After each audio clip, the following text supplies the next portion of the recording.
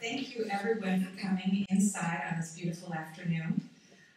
It is a real pleasure to be here and also to begin to think together within a broader group about the charge that's ahead of me in, as Jeff described it in linking all of the various presenting organizations and departments we have that contributed to our creative culture on campus. What I think I'm going to do is just first, I'll devote the first part of my remarks today with giving you a sense of the broader landscape and some of the kind of map or galaxy of what we have going and its history. And then in the second part of my remarks, I'll start plotting toward the future, thinking about how we want to sustain and activate further this creative culture. So first of all, I'll just even start with my title. This is the first time giving this talk. I'm trying to figure out what I even meant by this title, creativity. When you think of the word creativity, I wonder now, those of you in the room, what associations come to you when you think of that word? Out of the box thinking. Out of the box thinking. That is so interesting, isn't it? It is very much a 21st century association there. Other ideas? Chaos. What? Chaos. Chaos. Chaos. Awesome. Beautiful Chaos is the book of my colleague at the head of the ACT, Carrie Perloff, describing the experience of theater. Somebody else said something else. Artist. What is the relationship between creativity and the arts? Is there one? And of course there is one, but how do we want to understand the refinements of that relationship? Other thoughts? Connections. Connection. Oh, I love that. That the arts are a connective tool, that they are a connective force, and they also need and require connection to do their important work. Communication. Communication, about expression, about getting a message from here to there. Yes. Discovering something new. Discovery. Bravery. Sounds like a university, right? Experimentation. Yes, what were you going to say? Bravery. Bravery. Risk-taking. Risky. Trying it even though you have no chance, no clarity about success. Innovation. Innovation. That's an important word. It's a word constantly used on the university, but we have a very, I think, refined and rigorous sense of what that is, and the arts are part of it. Others? Originality, unorthodox thinking, breaking convention in certain ways. Okay, great. How about this other word, this other phrase, public good? A retro word. I hope not. What do you think of when you think of that phrase, public good? Enriching. Enriching. Community. Community. Back to that sense of connection, actually. Yeah. Collectivity. Philanthropy. About giving altruistically beyond oneself. Huh? Positive? Yeah, that it's not public bad. About forward thinking and about enriching and about sustaining the good and the best of the world we want to live in. All right. Ooh, okay, that helps. We'll think about those, and I hope you'll can keep those associations going as you know, because actually so much of what you already brought up really for me defines so much about what I love about working at Berkeley, because it is that combination of an incredible curiosity, of sort of out of the box, innovative thinking, in a context that is so deeply committed to issues of equity, access, and to the public interest. And that combo is something that makes Berkeley incredibly special, and whenever I go around to different universities and come back home, I'm always amazed by the capacity of our university to sort of occupy that sweet spot where innovation and public good intersect. The arts and design, in my view, are no exception. One of the ways, and this also, we've been thinking a lot about what we do at Berkeley and why we do it, and this motto has emerged amongst many fields that has really resonated with all of us, where we've begun to claim ourselves as a place that reimagines the world, that understands ourselves to be doing exactly that and nothing less, by challenging convention. Already the associations that came up in the room are active in Berkeley's identity to shape the future, that we know why we're doing it. We're doing it for sustaining something like the good, something like a future world that we want to live in. And it seems to me that the arts and design are no exception and an integral contributor to that ethos at Berkeley. So you all had some great associations in thinking about creativity. I wanted to concretize them a bit, to think a bit more about what that looks like throughout the university. All right, it exists in many forms. It can take place in the exhibition of a painting or in the designing of an app, in playing in a symphony or in singing in a chorus, or in developing algorithms that compose a piece of electronic music, as the student is doing here. It means creating a sculpture out of whatever material, metal, clay, paper, creating a print, designing a building or a public park, dancing in a studio, dancing on the campanile. Yes, you want to go there? Directing a film, building a stage set, imagining new products and new interiors, designing a costume, and maybe even fabricating materials we don't yet know about through tangible user interfaces.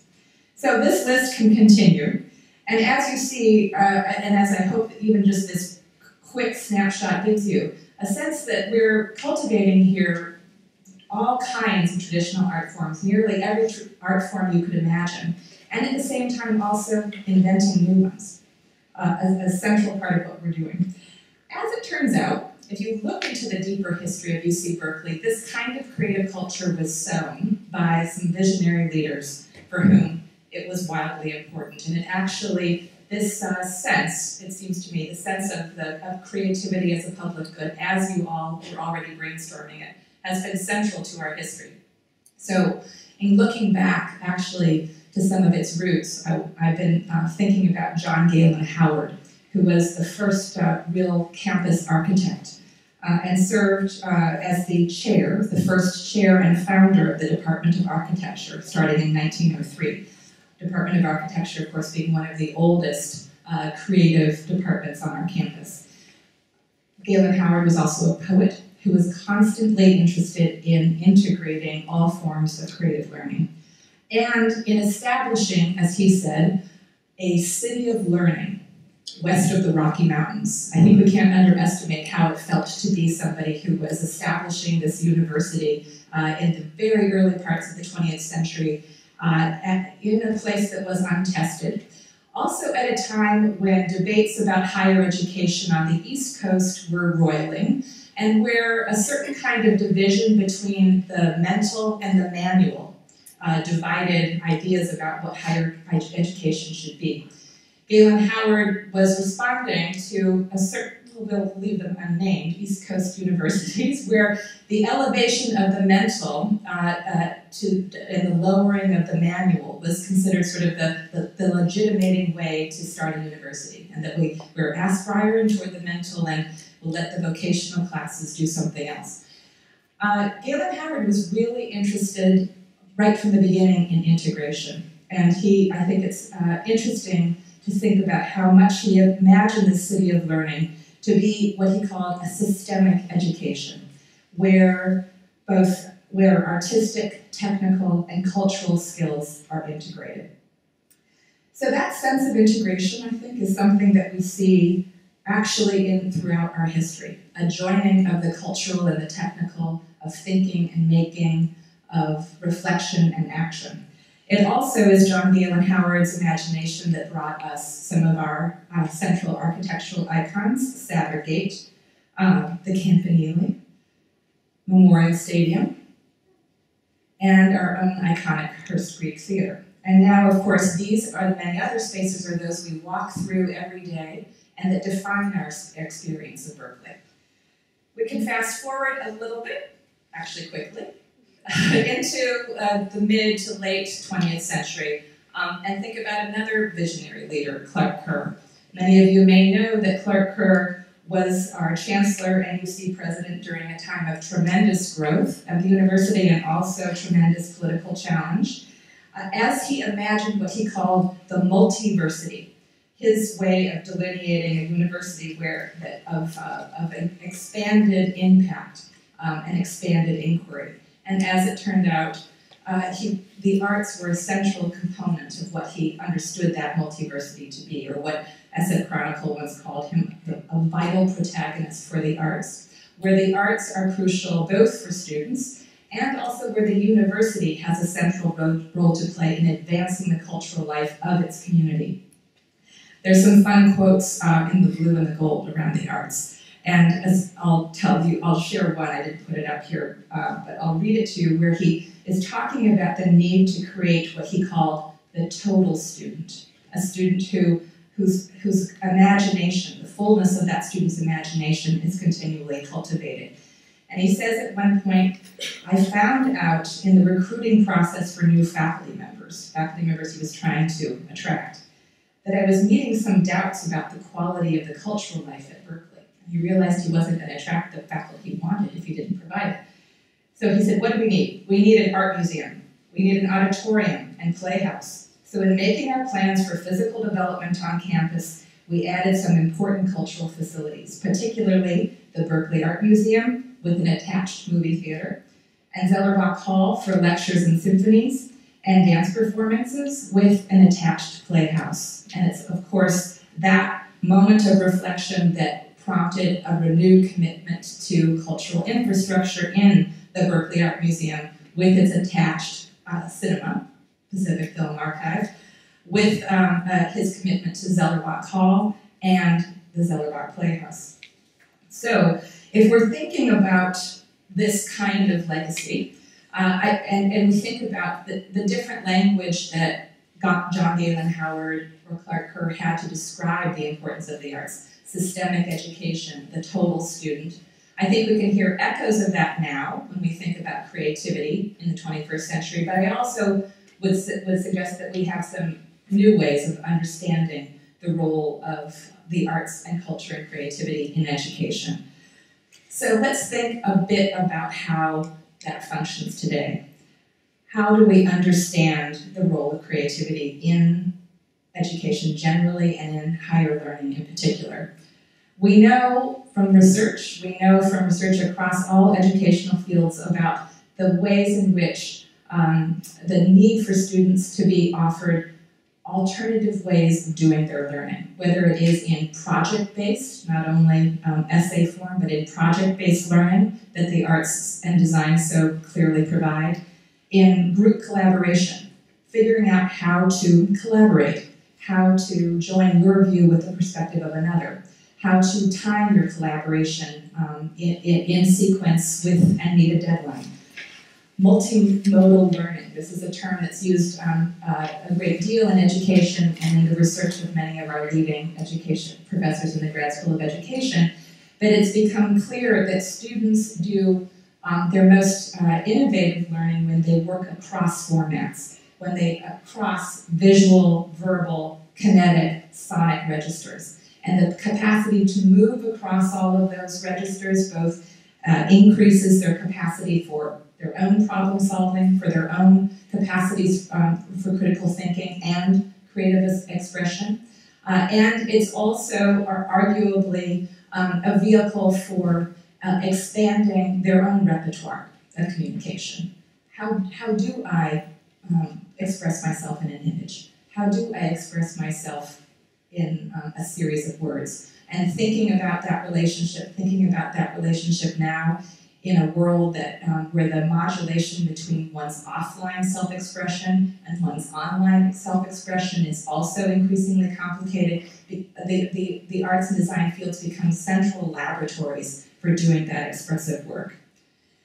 And I think that it can't be underestimated the fact that the art spaces provide expansive, imaginative, emotionally rich spaces for understanding somebody who's different from yourself, understanding a culture that's different from yourself, the capacity to stand in the shoes of another and feel what it might feel like to be there, central to what it is to be a citizen, and also something cultivated within artistic spaces and design spaces across the performing arts, across the visual arts, across the literary arts, and more. So those are some of the ways I think we have now in a 21st century context for talking about creativity and out-of-the-box thinking. I think that they are in a genealogy of thinking about the whole student or systemic education, but they have a different character now. And it's definitely part of the guidelines and templates that we use for thinking about education of our students.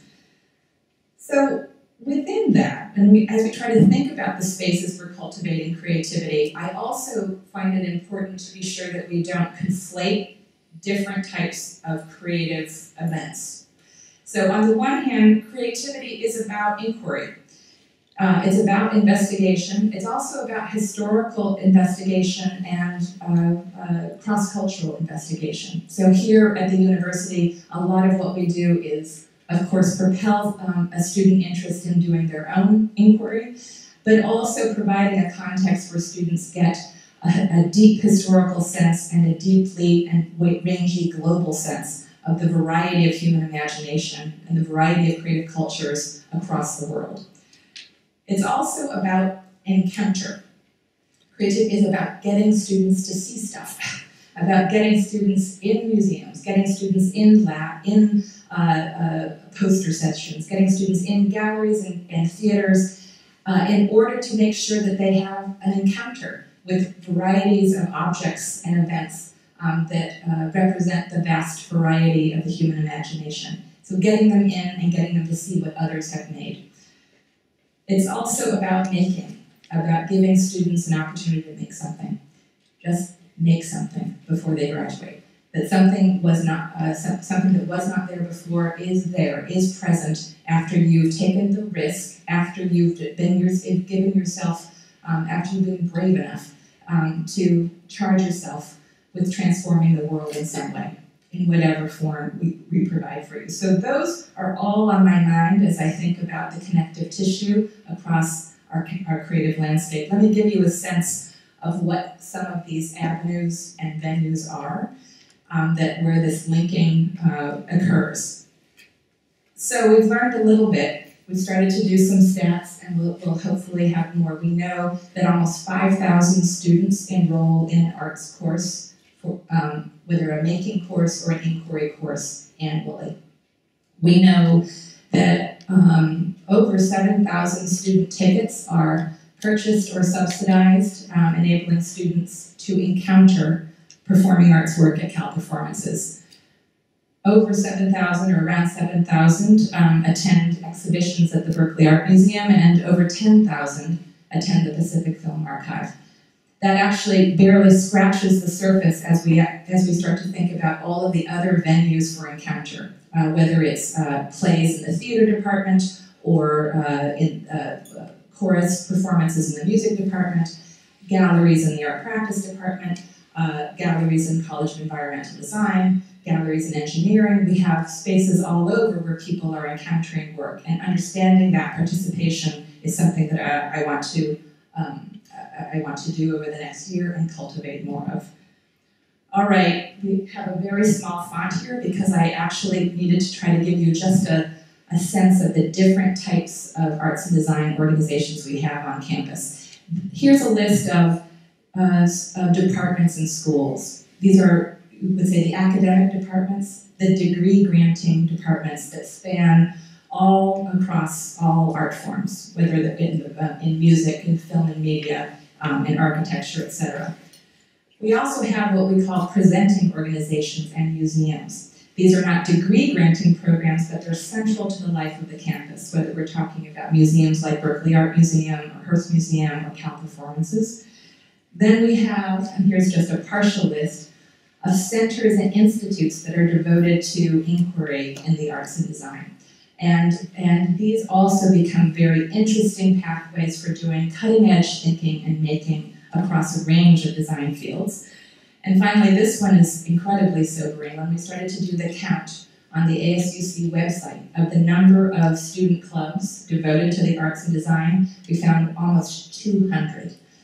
Adding up the video clubs, the poetry clubs, the digital art clubs, the photo clubs, the taiko drumming, the dance clubs, etc. It is an incredible and creative culture.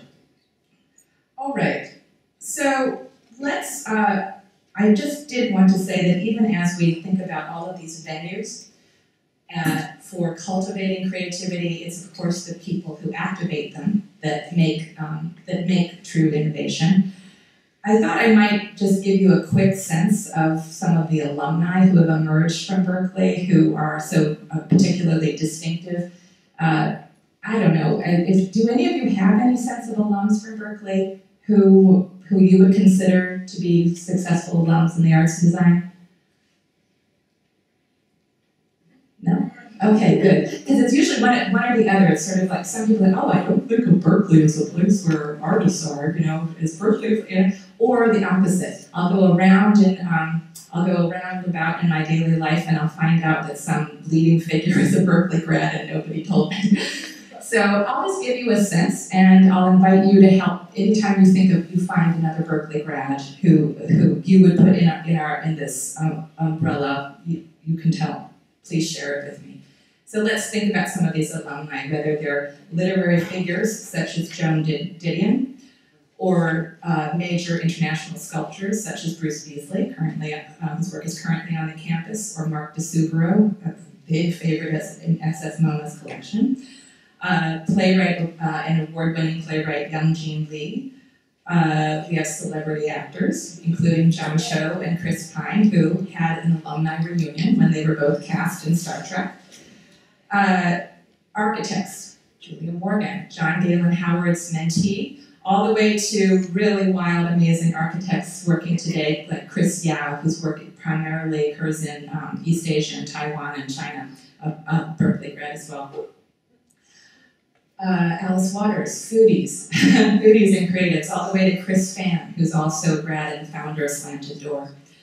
We have lots of alumni who work in the digital arts field, whether it's gamers such as Jane McGonigal, digital artists and public intellectuals like Tiffany Schlang. And when we think about creativity and out-of-the-box thinking, let's acknowledge that part of what we're talking about is the creativity of our Bay Area culture. And we're thinking about out-of-the-box thinking of the entrepreneurs who made the Bay Area and Silicon Valley what it is, whether we're thinking about Steve Wozniak or Eric Schmidt or John Patelli or Chris Anderson, the last two, both founders and then respectively co-editors of Wired magazine, and still and very active entrepreneurs today in the Bay Area. The founder of Indiegogo was a Berkeley alum. So many of our grads have been leaders in, you could say, the cultural domain, whether or not they are founding fashion companies, as did Splendor founder Gina Pell, or home design sites, as did One Kings Lane founder Alison Pincus, or whether they're leading the largest public arts funding body in the country, as did former cultural commissioner of the city of New York, Kate Levin. This barely scratches the surface, I have to tell you, of alumni who have incredibly distinctive records in the arts and design. And I'll very quickly just tell you that, of course, those people, the alumni that I put forward here, the students that will become alumni later, are activated and activate a group of incredible faculty. I won't linger on all of them, but let me just tell you, I started to make lists of our recent Guggenheim winners, and think Stephanie Siyuko in art practice, Catherine Sherwood in art practice, both extraordinarily national and international records as artists. A playwright like Philip Gamgatanda, who, by the way, is here joined with Stan Lai, an alum who's arguably one of the most important playwrights and theater directors working in China and Taiwan. The choreographer Joe Good, the jazz composer and music professor Myra Melford, all the way to the School of Journalism, where we have Ken Light, who has been such a formative figure in documentary photography. Walter Hood, such a formative figure, not only in landscape architecture, but in the deployment of landscape architecture for community activation. Poet laureates like Bob Haas, all the way to the most recent winner of the Kane Prize for the best work in African writing, Namwali Serpell. We have all varieties of faculty who work across the arts and technology, whether we think about Ken Goldberg joining robotics with the arts, or about Greg Niemeyer, who does tremendous aesthetically unorthodox visualizations of data as a new media artist, Lisa Iwamoto joining digital design and architecture, Eric Paulos, who is a computer science professor with a tremendous exhibition record as an innovative artist as well, Ron Rael, who is becoming one of the lead innovators in 3D fabrication while also being an architect. So that list could continue, and it is buoyed and supported and buttressed by a range of scholars who contribute to the inquiry into the arts, who give us exposure to and the capacity to deeply analyze a range of creative making across histories and across cultures, whether you're deciding to work on popular music with Andrew Jones in China, or you're studying the history of jazz or the history of stand-up comedy with Scott Saul, or the capacity of sculpture, of huge sculpture, of colossal sculpture to transform its environment with Darcy Grigsby. Or I often think about even of Leslie Kirk, who as a classics professor mined the history of games, you could say the early gaming culture of Athens and its role in producing democratic citizens, for which she won a MacArthur. So that ethos is everywhere, all throughout, and again, it's supporting making, encounter, and inquiry, with encounter further buttressed by the fact that we have such stunning curators who bring international artists to the Berkeley campus every year, here with Matthias Tarnopolsky of Cal Performances and Larry Rinder, the head of the Berkeley Art Museum. That gives you, I hope, a sense of the panoply, okay? Things look pretty good, right? Things look pretty rich. They are. So why do we even need an arts and design initiative, you might ask, if we have all of this going? Well, as I said, this is the first lecture where I began to put together some of these examples of creative culture. And I have to say that it was not hard work to find, but it was also the case that there wasn't a ready inventory where we had previously assembled all of this alumni activity, all of this faculty activity under this kind of rubric. So what I often think a big part of my job will be is to do that inventory and to use that inventory to claim Berkeley's creative culture, and also to claim its status as something that is central to Berkeley's identity, to how Berkeley talks about itself, and to how people talk about Berkeley. So, as I said, I mean, in recalling Howard or Clark Kerr, I think of those as very formative moments in the history of the university, and I think of ourselves as entering a new formative moment now for reinvestigating and thinking about the role of a creative life, of a cultural life in a 21st century education. And that in part is buoyed by our new leader, our relatively new leader still, Nicholas Dirks, who decided and declared that he wanted the arts to be a central element of his tenure while here as a chancellor.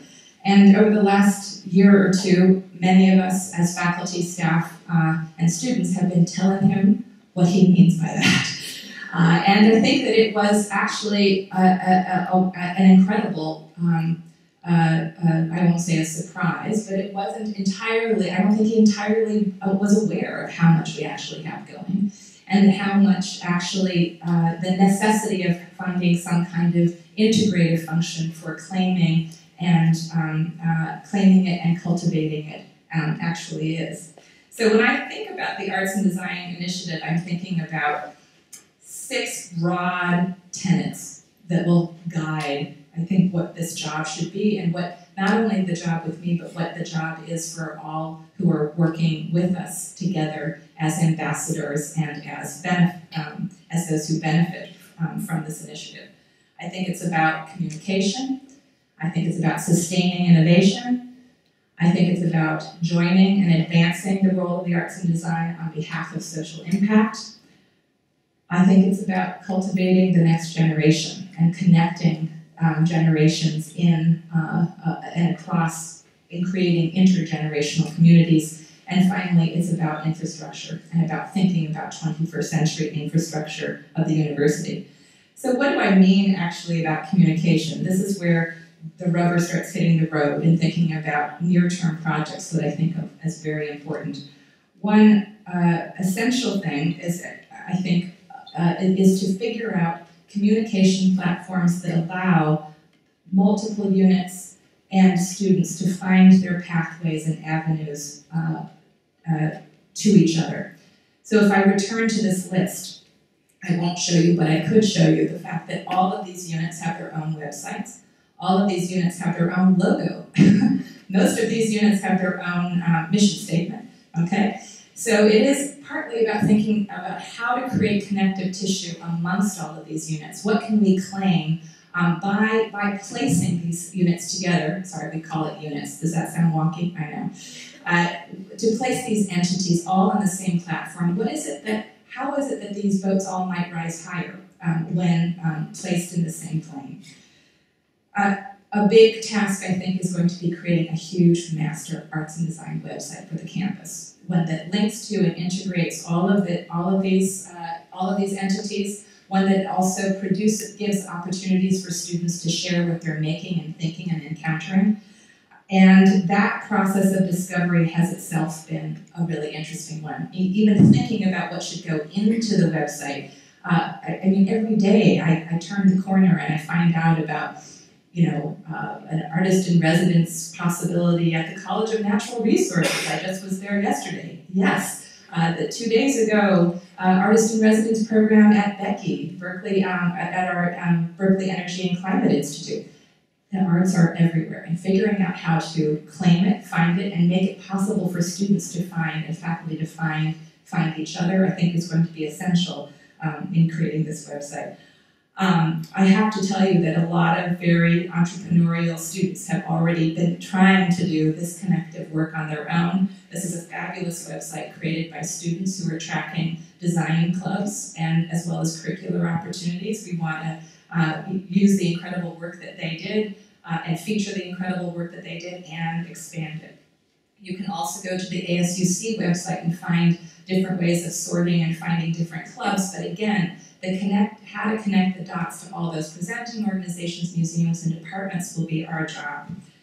I should tell you that I brought this slide up before. This is Gina Pell, who's, as I said, an alum and entrepreneur in the fashion world, who has actually volunteered to be the creative director for this website. So go Berkeley.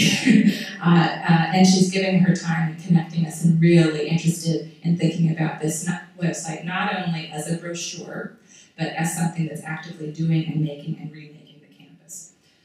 In the meantime, I should let you know that the Arts Research Center, which I also direct, its website is functioning now as an experimental site for expanding and connecting. So if you have an interest now in seeing how we're attempting to bring more and more under a wider umbrella, or want a sense of progress with the initiative, go to arts.berkeley.edu. Innovation. This was a word that came up at the beginning when we began thinking about creativity. It's a central word for Berkeley. And I think that part of what is so interesting about studying the arts and making in a research university such as ours is the capacity for arts and design thinking and making to be joined to every field of inquiry that you can imagine. And that, to me, is the root of innovation, both where we're framing Berkeley as a place that advances innovation in the arts and design, but also where the arts and design are propelling innovation in other fields.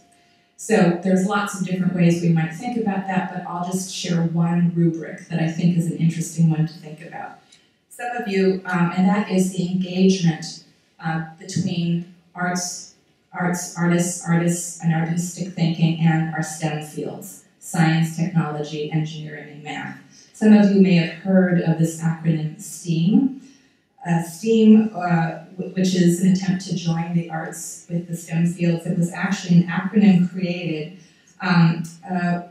when the chairs and directors of both the NEA and the NSF, the National Endowment for the Arts, and the National Science Foundation, began to think about how much synergy there was between, you could say, the laboratory cultures of the arts and the STEM fields, and realizing how much the thinking and making of each could galvanize inquiry within, as well as communication, another word that came up, communication about the innovations of the others. So I think if you have heard of STEAM and heard of the movement around STEAM, I think it has had provocative successes in many places, and other places perhaps we're still not quite sure what it's doing. Arguably, it's had a little bit more traction in K through 8 or K through 12 education, where many of you who have students in those grades might be, hearing this language, activating science and arts classes. I'm really interested in thinking about what it means in higher education. Thinking too, we just had Yo-Yo Ma here, reminding us too, for him, how important this STEAM movement was, and how important it is for, here we have students that are in the pre-college age, but I'm interested in what STEAM is for grown-ups. And I suspect that if we actually start looking at so much of the collaboration that already happens at Berkeley with the STEAM perspective, we might be very well positioned to tell everyone what STEAM for grown-ups might be. Whether we're thinking here, this was a fabulous recent project that joined faculty from art practice and engineering in a workshop and class for rethinking seating, rethinking the chair.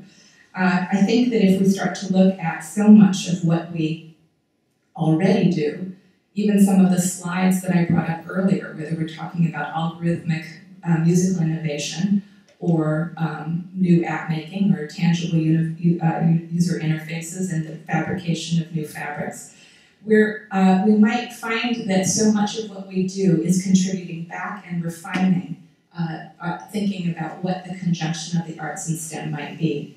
I'm reminded then of an artist in residence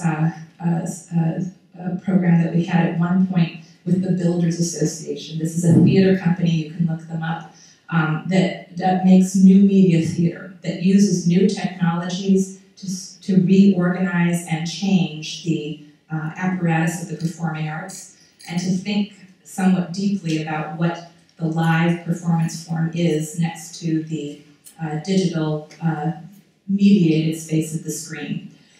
Well, we had the builders in residence with us for a semester, and they built a work, the first version of a work called Continuous City, in collaboration with our students and faculty, and ended up being a collaboration involving 14 departments, where we had actors from theater, from the theater department. We had sound designers from the Center for New Music and Audio Technologies. We had web designers from the EECS program from computer science and from the iSchool, students from art practice, and the list went on, students from architecture, all contributing as researchers, as inquirers, as makers to different component parts of this residency.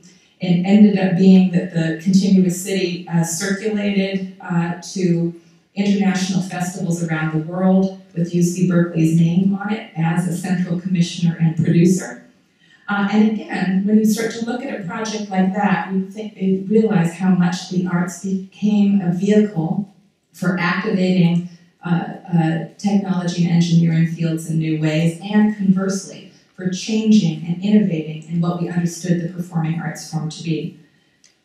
I think about this also when some of you may know that over at Lawrence Berkeley Labs, one of our amazing leaders, Paul Olivazatos, has in his nanoparticle lab an artist in residence named Kate Nichols, who is imagining new ways of creating color by using nanoparticle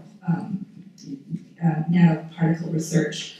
Or I think about a fairly recent work here, Natural Frequencies. Perhaps some of you were there.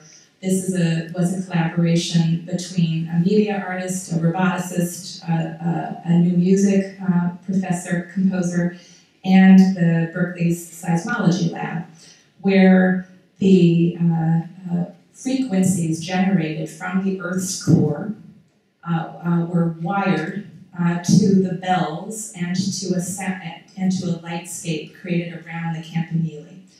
And the frequencies from the center of the earth functioned as an improviser and composer of a score that was created on site to celebrate the 100th anniversary of the campanile. So I think about that too as a situation where new technologies and scientific inquiry is changing what we think art could be.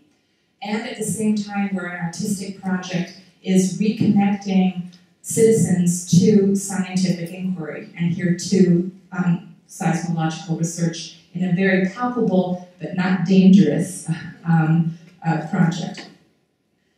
All right, social impact. This one is big for Berkeley, and it's really hard to even begin to represent all of the incredible range of work in arts and design fields on behalf of the public interest. It's pretty much everywhere. Once you start to think about the incredibly diverse student body that we welcome, the communities that we welcome to campus, all of the public programming on behalf of issues of equity, whether it be racial equity, around issues of economic equity, gender, etc.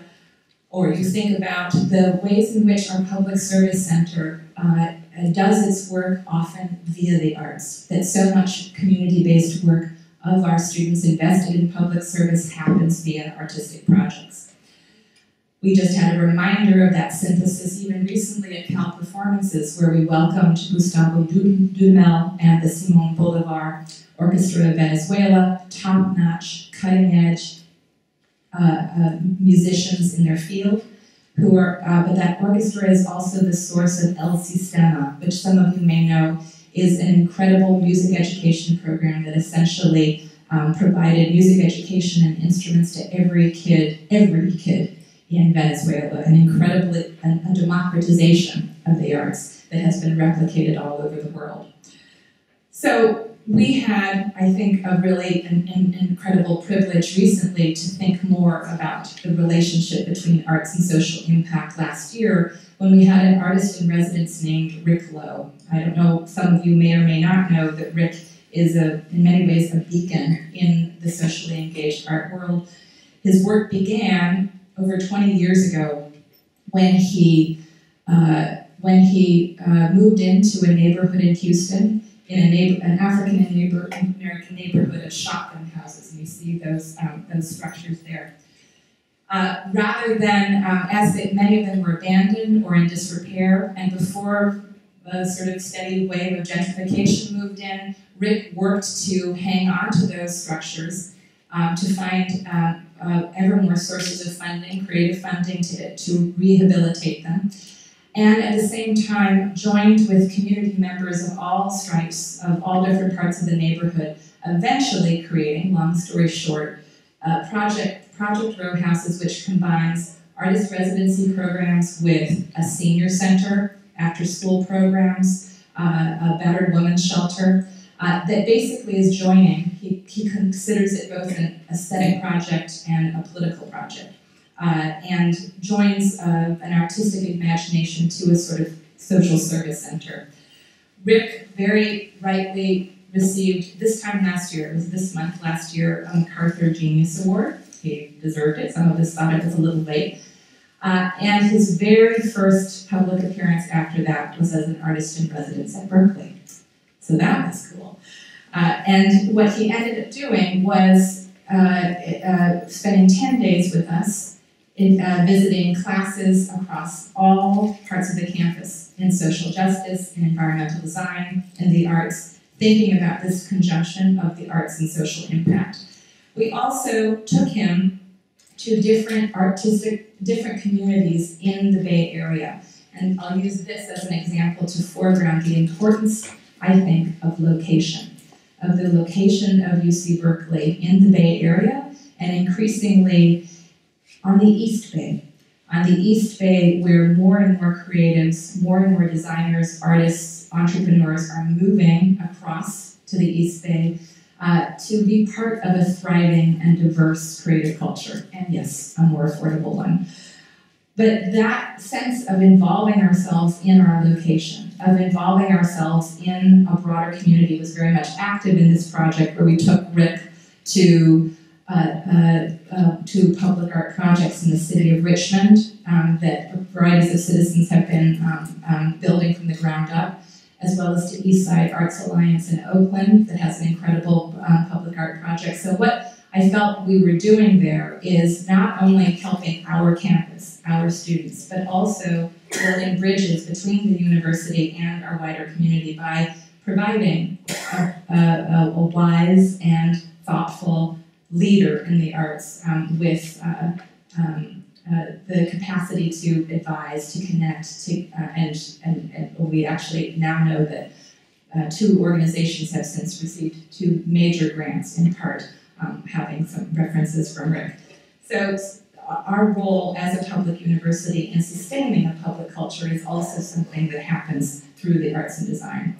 There's a video of this project if you'd like to see it that I won't show you now, but if you would like to see it, you can find it at arts.berkeley.edu and search for Rick Lowe.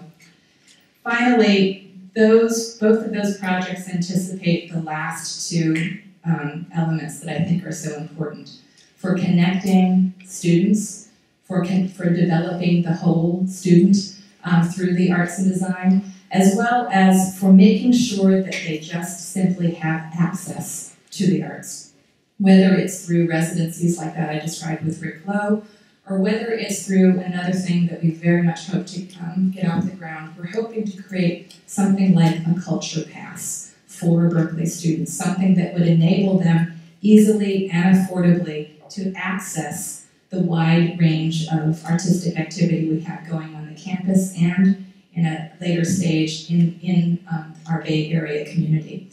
So we want to make it easy for professors to add attendance or a field trip to an art event into their syllabus and not have it be a financial burden or some administrative burden. We want to make it easy for those who are counselors in residence halls to organize a field trip that could be a memory-making field trip for kids. Sorry, for young adults,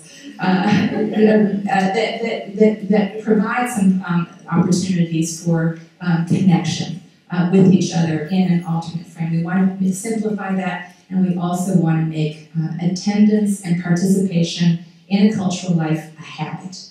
We want students to leave here understanding this to be a habit, a central part of what it is to lead a full and fulfilling life as a lifelong learner, and that this is a key time that we have people to enable that link, and to build that habit. Okay, final is thinking about infrastructure. There's so many exciting things already happening here in thinking about 21st century infrastructure. And before an arts initiative, we already were happy fairly recently to welcome the Jean Hargrove Musical Library. Just this last year, we're so privileged to have opened in the Journalism School and in Bancroft Library the Reva and David Logan Galleries committed to photojournalism. We just opened in August the new Jacobs Institute for Design Innovation at the College of Engineering, whose central supporter, Paul Jacobs, articulates fully and passionately his belief in the role of the necessity of combining engineering, design thinking, and the arts. Over at the College of Environmental Design, a Flex Studios infrastructure campaign is almost complete, providing more of these kinds of flex classrooms for initiating project-based learning. We have a new plaza on board coming from the College of Environmental Design where we'll get to gather and socialize and think together and also eat Chris Phan's food. The founder of Slanted Door, an alum, is opening a restaurant there. Yay! And one of the most exciting infrastructural projects we have on the horizon is the opening of the new Berkeley Art Museum, where again, I think we have such an incredible opportunity where not only do we have a new amazing museum, that museum with its attached theater, as Kerr would have said, but also where we're embedding ourselves in the city of Berkeley. And I think once again, committing more deeply to our location, to vitalizing our location, and to our role as an East Bay institution that has partnerships with, is sustained by, and sustains a wider ecology in the Bay Area and off campus. We have hopes for improving Zellerbach Hall, that hall that Kerr was so proud of, as well as its playhouse and many and others, where we're trying to think now, what kinds of infrastructure do we need to press ahead to enable the creativity of the 21st century? And the old BAM PFA is awaiting a new identity. And obviously we'll be awaiting and thinking and we'll be percolating quite a bit about thinking about how to reactivate that signature brutalist space.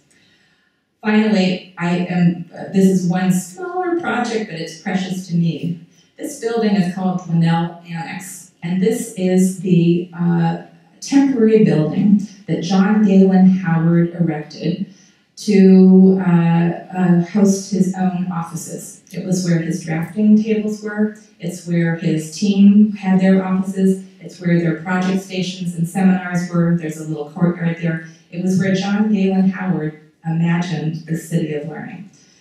It was supposed to be temporary, but then John Galen Howard became really famous. So now it's an historic site.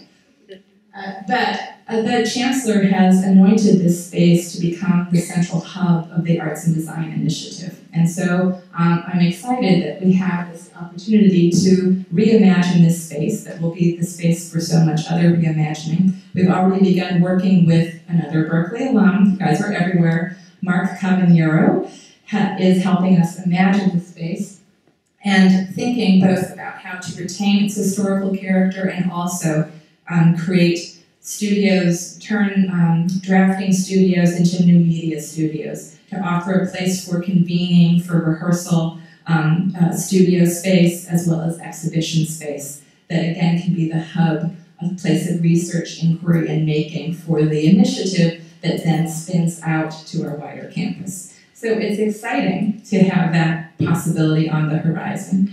And I think about that now, and I think too about whether it's re-inhabiting that building or taking up this position.